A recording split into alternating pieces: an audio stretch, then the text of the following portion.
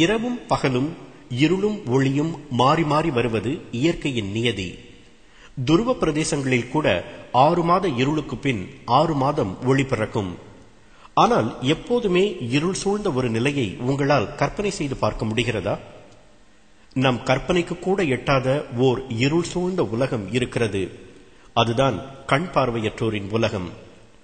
ஐம்புலன்களில் ஆக விலை மதிக்க முடியாதது கண்தான். கண் பார்வை இழந்தவர்கள் ஒன்றுமே செய்ய முடியாமல் முடங்கி கிடந்த காலம் உண்டு. அவர்களின் வாழ்வில் விடிவெள்ளியாய் உதித்து அவர்கள் எழுத படிக்க ஓர் எளிய முறையை வகுத்து தந்த ஓர் அற்புத வரலாற்று மாந்தரைத்தான் இன்று சந்திக்கவிருக்கிறோம். அவர்தான் பிரெயில் எனப்படும் எழுத்து முறையை உருவாக்கி தந்த லூயி பிரெயில். 1809 ஆண்டு ஜனவரி 4ஆம் தேதி குடும்பத்தில் 4வது பிள்ளையாக பிரான்சில் பிறந்தார் லூயி பிரெயில். அவரது தந்தை ஒரு தோல் வியாபாரி. பலவித தோல்களை வெட்டி கைப்பைகள், பணப்பைகள், காலணிகள் போன்றவற்றை தைத்து விற்பனை செய்வார். அதுதான் குடும்ப தொழில்.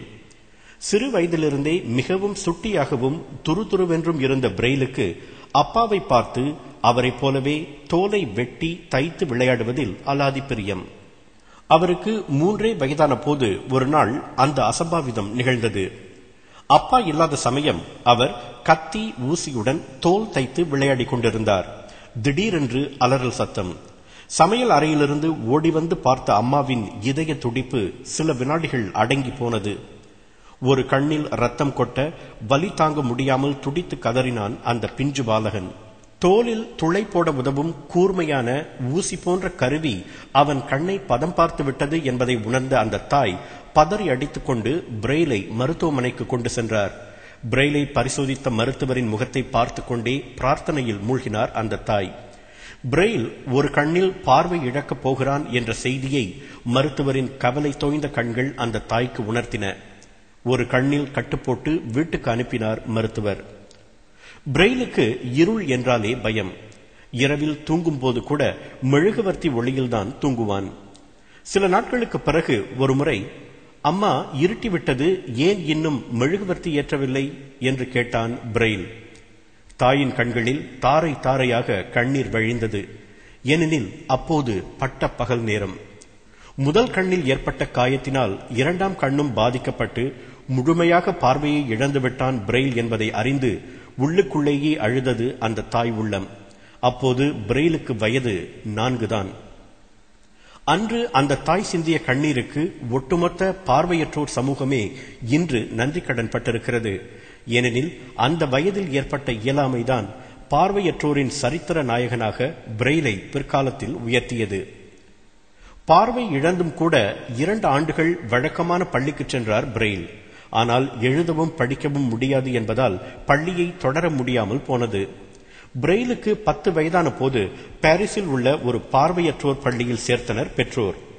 அந்த பள்ளியில் வாசிக்க கற்றுக் கொடுக்கப்பட்டது. ஆனால் எழுத கற்றுத்தரப்படவில்லை. அவர்களுக்கான எழுத்துக்கள் தாள்களில் புடைத்திருக்கும். அதனை விரல்களால் தொட்டு உணர்ந்து ஒவ்வொன்றாக எழுத்து கூட்டி வாசிக்க வேண்டும். அது மிகவும் சிரமமான ஒன்று.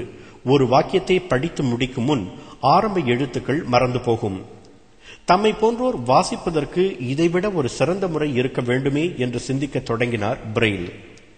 ஒருமுறை அந்த பள்ளிக்கு சார்ல்ஸ் பாபியர் என்ற ராணுவ வீரர் வருகை தந்தார். இரவு நேரங்களில் பேசிக் கொள்ளாமல் ராணுவ வீரர்கள் செய்திகளை பரிமாறிக்கொள்ள ஒரு முறையை அவர் உருவாக்கி இருந்தார். 12 புள்ளிகளை கொண்ட அந்த முறையில் எளிய செய்திகளை பரிமாறிக்கொள்ளலாம். அதனை சோனோகிராஃபி என்று அவர் அழைத்தார். ஆனால் அது சிரமமானது என கூறி அதனை நடைமுறைப்படுத்த ராணுவம் மறுத்துவிட்டது.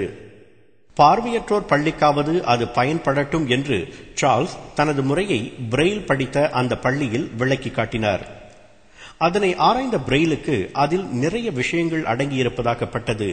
அதனை கொஞ்சம் எளிமைப்படுத்தினால் ஒரு நல்ல முறையை உருவாக்கலாம் என்று நம்பிய அவர் அடுத்த சில மாதங்களுக்கு சொந்தமாகவே பல சோதனைகளை செய்து பார்த்தார்.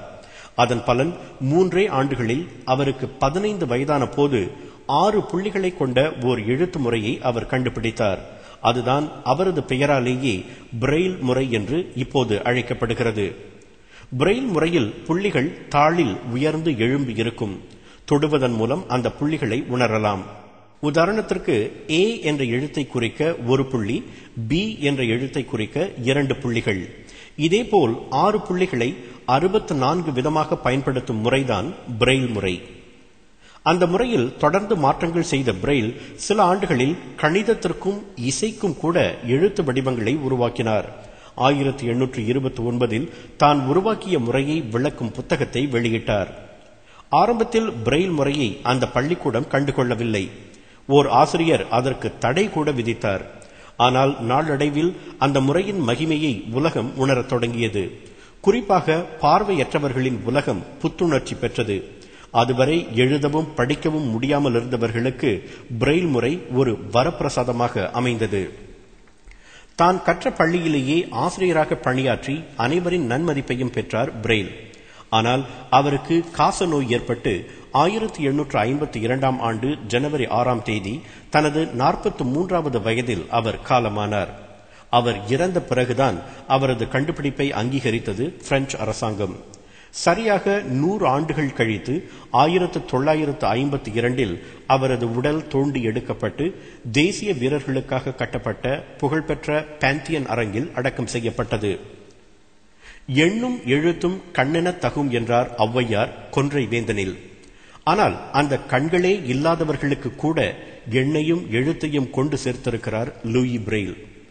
அவர் தந்த வரத்தால் தான் பின்னாளில் John Milton, Helen Keller, sir Arthur Pearson போன்ற கண் பார்வையற்ற வரலாற்று நாயகர்களை உலகம் சந்திக்க முடிந்தது. பிரெயில் 4 வயதிலேயே பார்வை இழந்த போதும் எல்லா பாடங்களிலும் மிகச் சிறப்பாக தேறினார் என்பதும், செலோ, ஆர்கன் ஆகிய 2 இசைக்கருவிகளையும் திறம்பட வாசிக்க கற்றுக்கொண்டார் என்பதும் நாம் வியக்க வேண்டிய வரலாற்று உண்மைகள். தன்னம்பிக்கையும் விடாமுயற்சியுமே அவருக்கு 2 கண்களாக செயல்பட்டன. நம்மில் பெரும்பாலோர் 5 புலன்களும் நன்றாக செயல்படும் பாக்கியத்தை பெற்றிருக்கிறோம். ஆனால் 5 புலன்களில் ஆக முக்கியமானதை இழந்த போதும் தன்னம்பிக்கையை இழக்கவில்லை லூயி பிரெயில். ஓர் அபூர்வ கண்டுபிடிப்பால் தன்னை போன்றோரின் வாழ்க்கையில் ஒளியேற்றி வைத்தார் அவர்.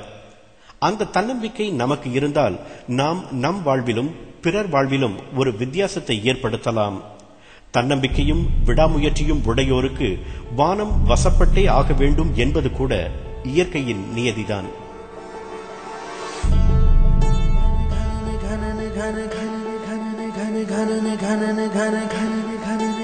வானம் வசப்படுமே சிண்டாவின் ஆதரவில்